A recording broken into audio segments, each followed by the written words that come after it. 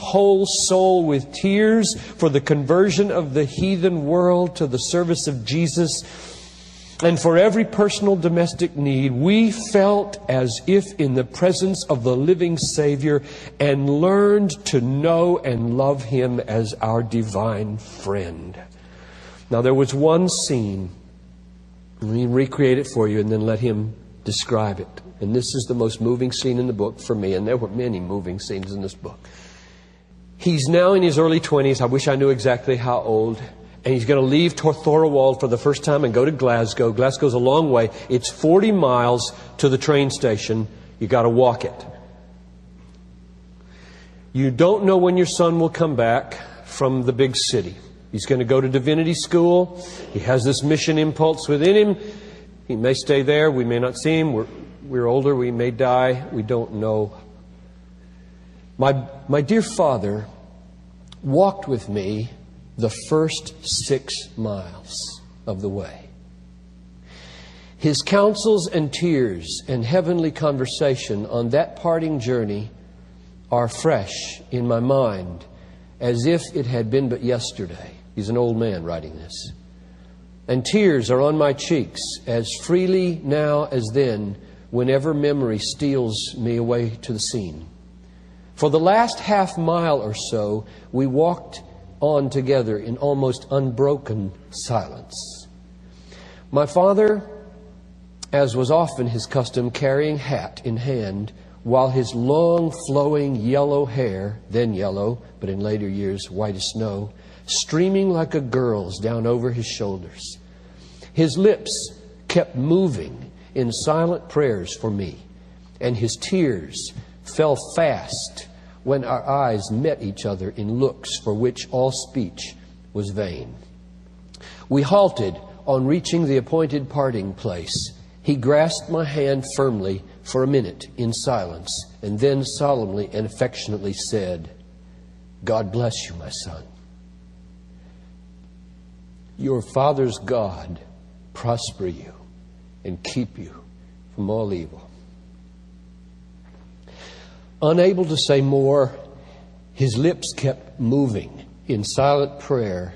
In tears we embraced and parted. I ran off as fast as I could, and when about to turn a corner in the road where he would lose sight of me, I looked back and saw him still standing with head uncovered where I had left him, gazing after me.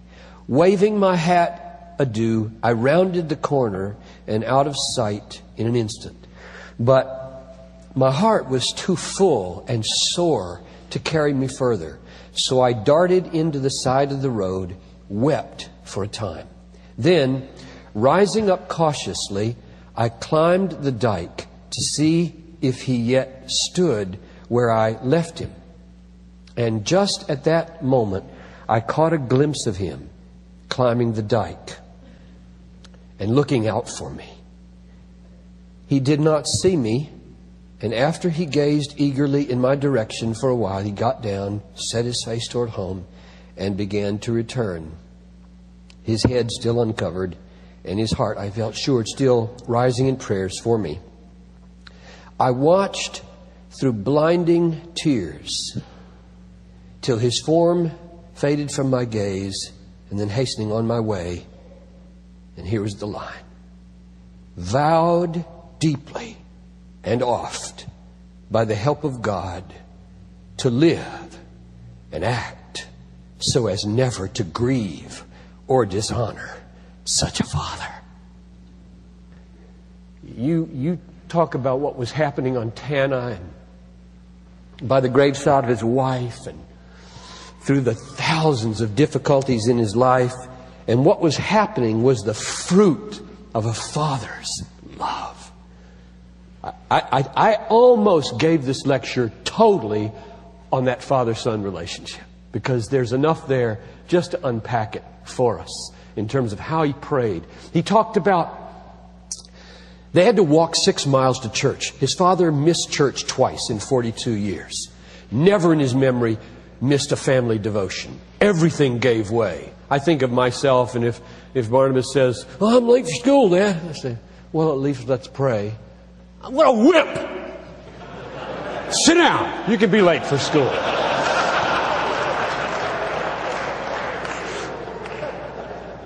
They never miss. You got to be Scotch to do that, right?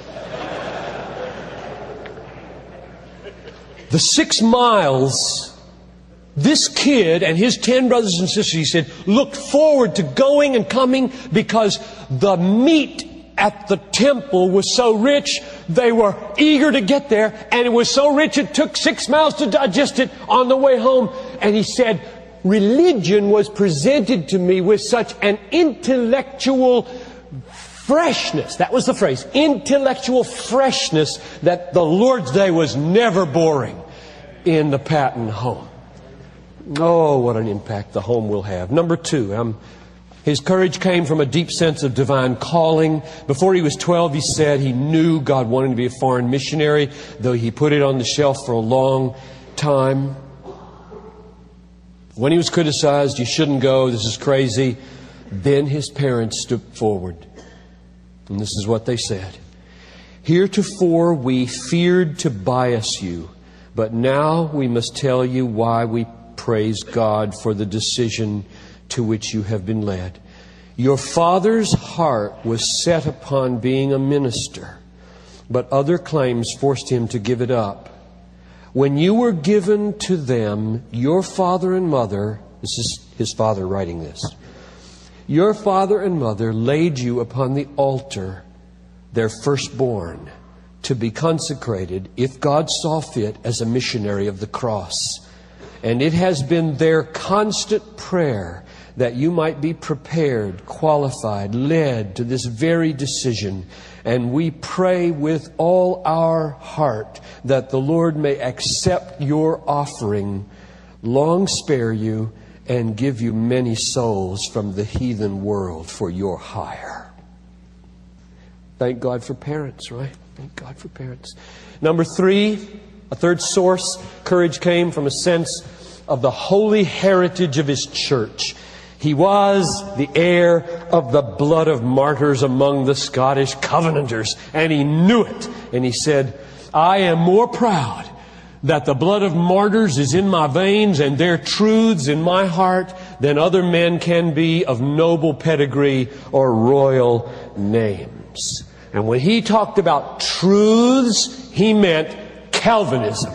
And he says so explicitly on page 195. I am by conviction a strong Calvinist. And then he unpacks it in the way true Calvinists really unpack it, who are missionaries. And the best Calvinists are missionaries. And non-missionary Calvinists are not true Calvinists.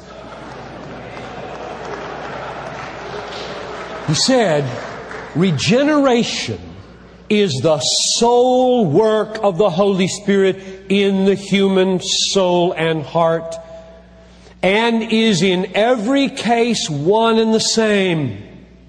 Conversion, on the other hand, bringing into play the action of the human will, also, get the order here now, is never absolutely the same, perhaps, in any two souls. O Jesus, to Thee alone be all the glory. Thou hast the key to unlock every heart whom Thou hast created. That's what kept him going theologically in the hardest places of the world. Calvinism is not a hindrance to missions. It's the only hope for missions. And anything else is a distortion of it. And if you call yourself a Calvinist, or somebody who loves the supremacy of God, and you aren't hard after the unreached peoples, you're a living contradiction. And many of the great missionaries, Duff and Judson and Carey and Paton, the whole wave of the first modern missionary movement would put you to shame for talking about Calvinism apart from missionary reaching of the unreached peoples. Fourth thing that prompted his courage, besides the truths of these covenanters that he loved, was the sovereignty of God controlling all of his adversities. What about his wife and child? feeling